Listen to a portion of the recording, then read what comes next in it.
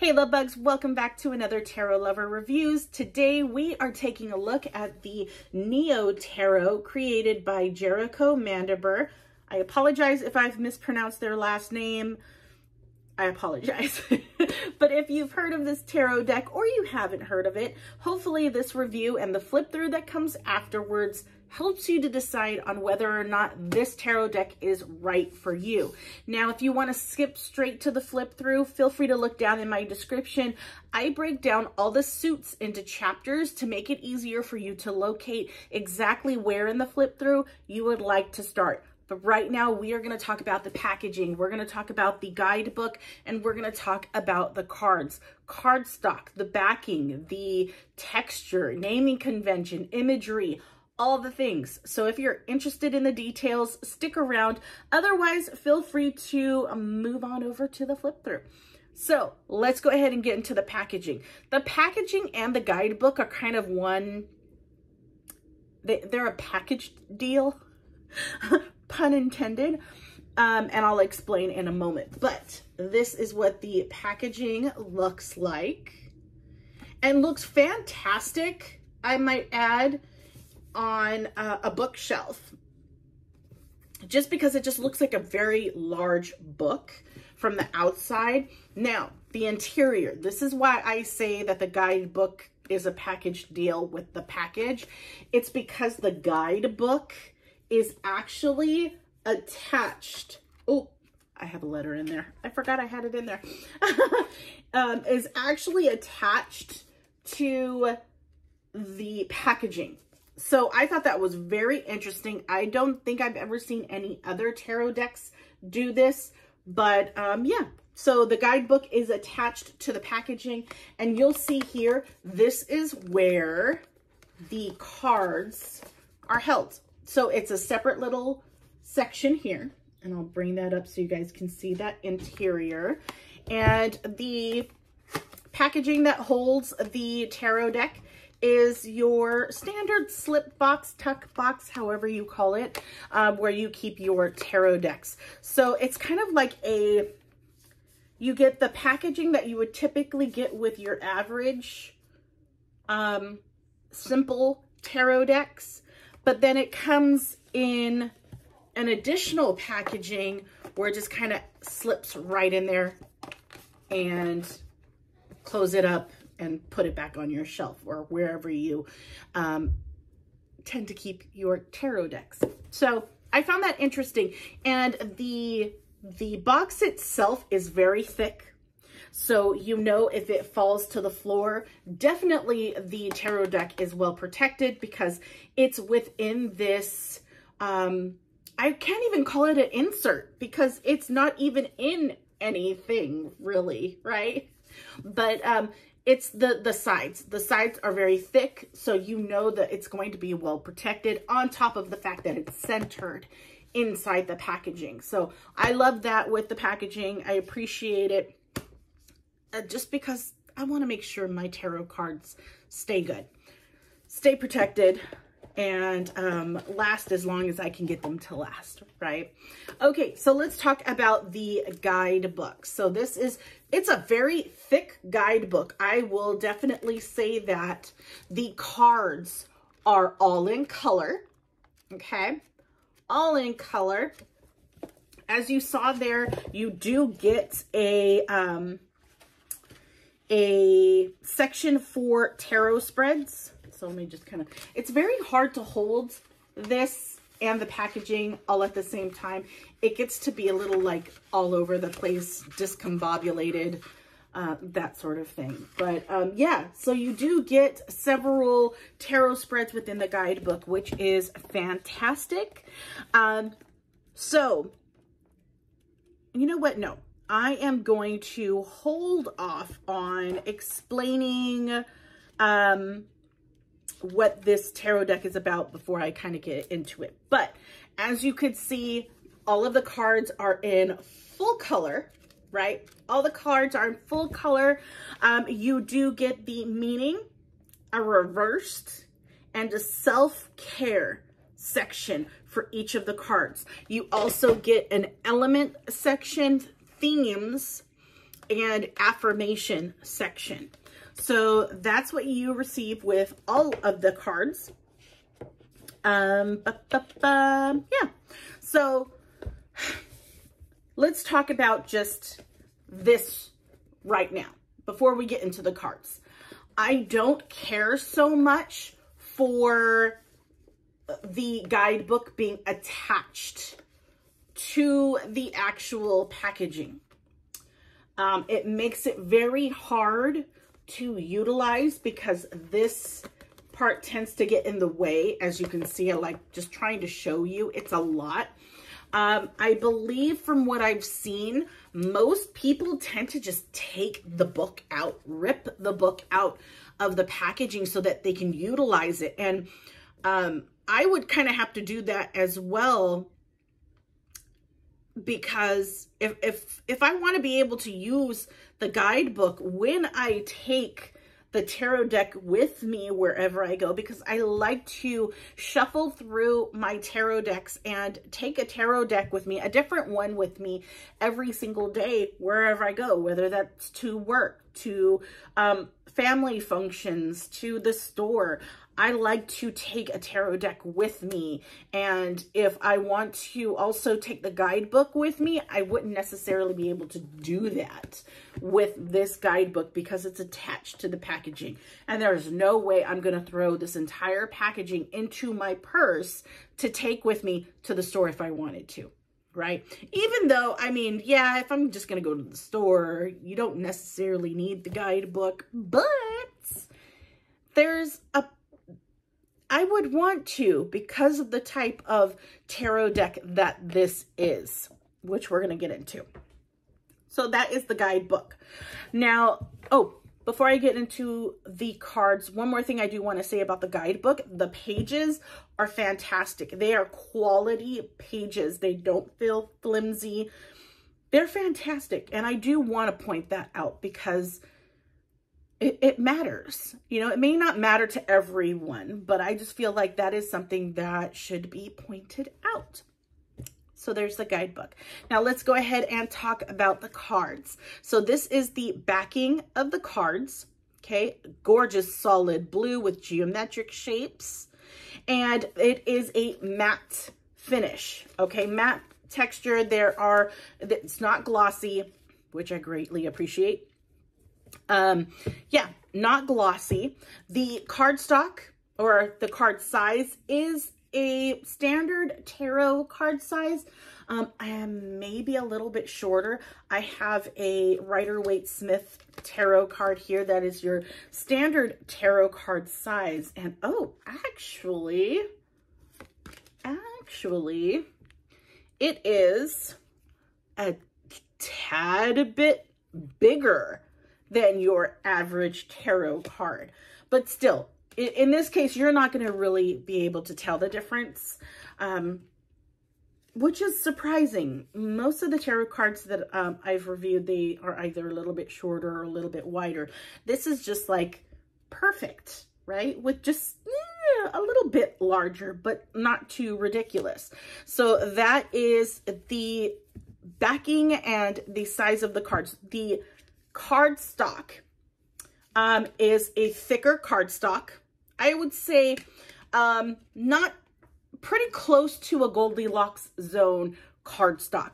Now, what I mean by that is how I consider a specific cardstock Goldilocks zone is when I try to shuffle it in a riffle style shuffle, right? A riffle shuffle or a poker style shuffle is what I tend to call it, but I heard like the technical term is a riffle shuffle, but it's when you do this, right, with your tarot deck. This is how I gauge whether or not the cardstock is a Goldilocks zone, because a Goldilocks zone type of cardstock, you have no problem in bending your cards in order to shuffle it this way, right?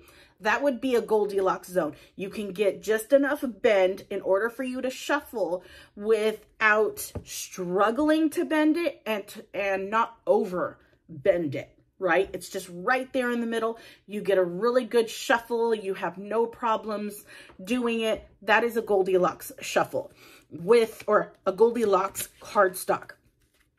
With this particular tarot deck, I would say it's on the thicker side. You can kind of see that I was struggling to bend it, so it is a little bit thicker. But I can still shuffle it that way. It just hurts my knuckles. But again, with wear and tear, your cards get more and more flexible. Your cards kind of bend and get used to being shuffled in that particular manner. So, I mean, if that's the way you shuffle, that's the way you shuffle. But it's not a requirement for those who are learning. It is not a requirement to shuffle it in that manner. You can shuffle it however way you want to shuffle it. You can do that riffle shuffle. You can do the under over shuffle, you know, kind of do this. It's totally up to you. You could throw it up into the air and put it back all together, and that would be a form of shuffling. Whatever works for you. I don't have a set way to shuffle my tarot decks. I change the way that I shuffle my tarot decks depending on the cardstock of that tarot deck or just how I'm feeling that day. If I feel like shuffling it in that riffle shuffle, I will do that. If I just want to do it however other way, then I will do it. There is no particular way that I shuffle my tarot decks. So yeah, that is the cardstock. Now, let's go ahead and talk about the naming convention and the imagery. So with this, I always like to compare what I talk about to the Rider-Waite-Smith tarot deck. The reason why I do that is because a lot of the guidebooks out there that are separate from the one that comes with this deck really pulls inspiration from the Rider-Waite-Smith tarot deck. So the naming convention will be referenced in the book. The imagery may be referenced in that book. So it doesn't do you any good to utilize that book that you bought separately with a tarot deck that does not use the same naming method or doesn't use the same type of imagery. It just doesn't help. So, and it will work, but it's getting your brain used to the differences between the two, okay? So it's not impossible. It's just going to take some time getting to know that tarot deck, that naming convention, and putting two and two together when it comes to that. So yeah, that is why I always do the comparison with the Rider-Waite-Smith. Now, let's go ahead and get into the naming convention. That is what I'm trying to say. Now, the naming convention with this one is exactly the same as the Rider-Waite-Smith. There is no difference in regards to the naming convention. Everything in the major is the same. Everything in the minor, Pentacles, Cups, Wands, and Swords, those are all the same. The court cards, King, Queen, Knight, and Pages are exactly the same. So there's no difference with that. In regards to the imagery is definitely different from the Rider-Waite-Smith imagery. There are similarities, but it's different because of the theme of this particular tarot deck.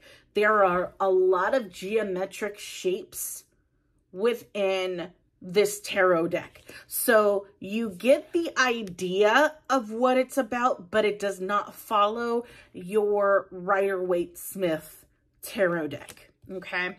Let me see if I can give you an example. Yeah, here is the Emperor in the Rider-Waite-Smith, and here's the Emperor in this tarot deck.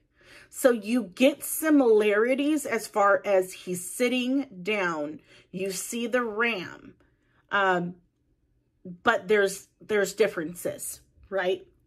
So that's why I say you get the idea of what that card is.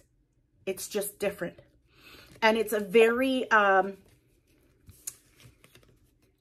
diverse. It's, what is the word for it? I want to make sure that I use the correct wording. It's non-gender specific, if that makes sense. I think that's what I'm trying to say. It's very gender fluid. It's very diverse when it comes to the imagery. This may not be everyone's cup of tea because of the geometric shapes. You know, there's not a whole lot going on within each of the in the cards. So if you work highly on cues within the symbolisms within each of the cards, you may find it a little bit difficult with this one, but I actually enjoy the simplicity of this particular tarot deck. This one was gifted to me. I wouldn't have actually purchased it for myself, but hey, there was always a reason for things, right? Synchronicities. There's no such thing as coincidences. That's what I want to say. So this was actually one of my first ever gifted tarot decks, and I utilize it. I have never had any problem in reading this tarot deck at all. To me, it's beautiful. I do like the simplicity, although I tend to go with, give me more. You know what I mean? Give me all the things, you know, overwhelm me with things to look at. That's how I typically am, although it's not always a good thing, but that's normally how I am. I enjoy when there's a lot of things to look at, but with this particular tarot deck, it doesn't bother me that it's very, very simple.